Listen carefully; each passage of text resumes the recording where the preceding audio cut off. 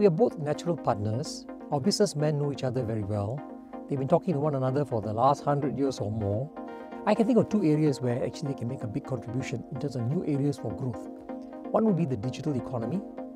During the pandemic, we saw for ourselves how people have changed their lifestyles.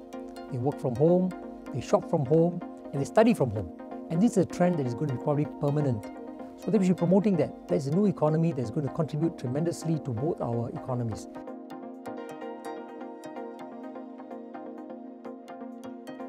The other thing I think we can do is a green economy. Both of us, Singapore and Malaysia, are committed to fight climate change.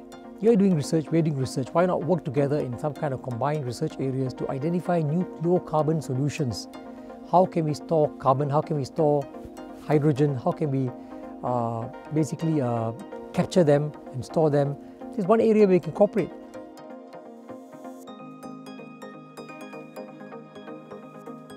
There will always be challenges, right? Because first and foremost, you need a mindset change to decide, look, I want to move away, let's say, from fossil fuels to using renewable energy. And then secondly, you need to find areas where you can actually develop the renewable energy. So it requires a mindset change and a sort of push from the governments to say, look, let's go down this path. And then of course, when something like the Ukraine war happens, for example, Europe, they were moving in the direction of the green economy, and suddenly they need to think of going back to using coal and fossil fuels. So a bit of a setback. But I am confident that despite these setbacks, these are minor setbacks, all of us realize that unless we do something to tackle this climate change problem, all of us are in trouble.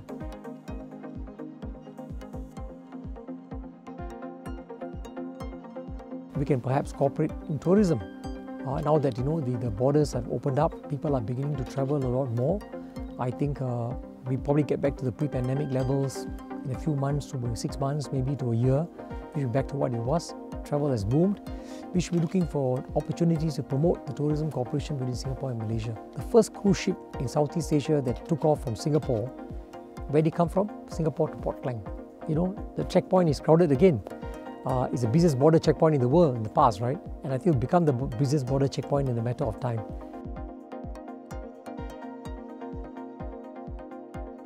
So I've been here about almost close to 8 years in Malaysia. Come November, it'll be 8 years. There are a lot of connections in Malaysia. And many of these people have always been friendly to me and always been open and welcoming. We should never assume that one country can prosper and succeed without the other country prospering and succeeding. Singapore needs Malaysia, Malaysia needs Singapore. It is not a zero-sum game. It is a game where you just grow the pie. So we need to work closely together, Singapore and Malaysia, to make that pie get bigger and bigger. A close neighbour is better than having a distant relative, right? I think the Singapore-Malaysia relationship should be seen in that light. We have just celebrated our National Day a few days ago. We'll be celebrating your National Day in a few days' time. I think both sides should be bearing in mind that kind of saying that we can grow together and succeed together. Thank you very much.